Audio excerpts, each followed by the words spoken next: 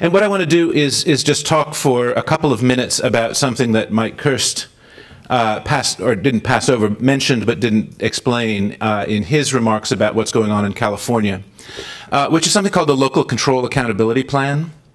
And in California for the last 2 decades, as in the United States for the last 2 decades, we have had an accountability system that relied almost to the exclusion of everything else on test scores. And schools were judged on the basis of how their students performed on tests. Teachers increasingly were judged on the basis of how their students performed on tests. Students were judged on the basis of how they performed on tests. California is making a very dramatic move away from that.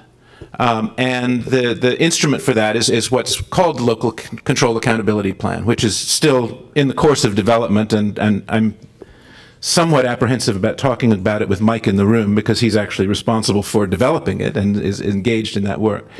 But the Local Control Accountability Plan is developed by each school district in consultation with its local community.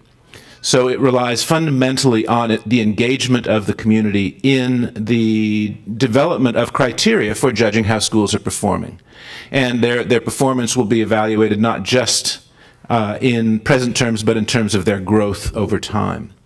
What it implies is a pretty radical de-emphasis on test scores as a criterion for judging the performance of schools. The state has established 8 separate priorities that must be reflected in the Local Control Accountability Plan, and the district is responsible for defining measures for evaluating their performance on each of those 8 measures. Test scores appear in one corner of the diagram. There are eight priorities in the upper left-hand corner. There's student performance, and test scores are one way of measuring student performance, but there are several other possible ways of judging student performance. You know, the others include parent engagement, school climate, and Common Core implementation.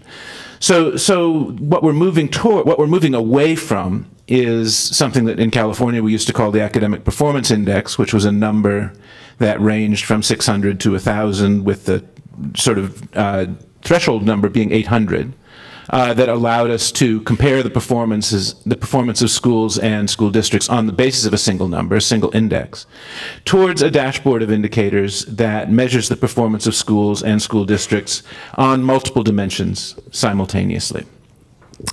And the radicalism here is that giving up on the index, the state has also, and this is where Mike, put your fingers in your ears for a minute or two here, but the state has really given up for at least the next couple of years on any substantial role in evaluating how schools and school districts are doing, and instead has delegated that responsibility in the first instance to local voters. You know, if you're unhappy with the way your school district is performing, vote out the school board. That's the first line of accountability in the system. The second line of accountability is the counties. And this is entirely unprecedented for counties in California, and it's not certain how they will do with this responsibility, but it's their job to review the local accountability plans, to ensure that they comply with the guidelines that the state has provided, and over time to evaluate the plans to say, is this actually going to lead to improvement? Do we see improvement? And then to intervene in their constituent school districts and to provide them with the kind of technical support that would allow them to get better. And that process is going to unfold over several years. So we really have in California made somewhat under the radar, and I think Mike's remarks reflect this, a genuinely radical departure from prevailing ideas of what accountability signifies, and an equally radical move in the direction of local democracy as the fundamental instrument of accountability in the education system. And I think it's fair to say that we don't know if it's going to work or not, because everybody else is going the opposite direction at present.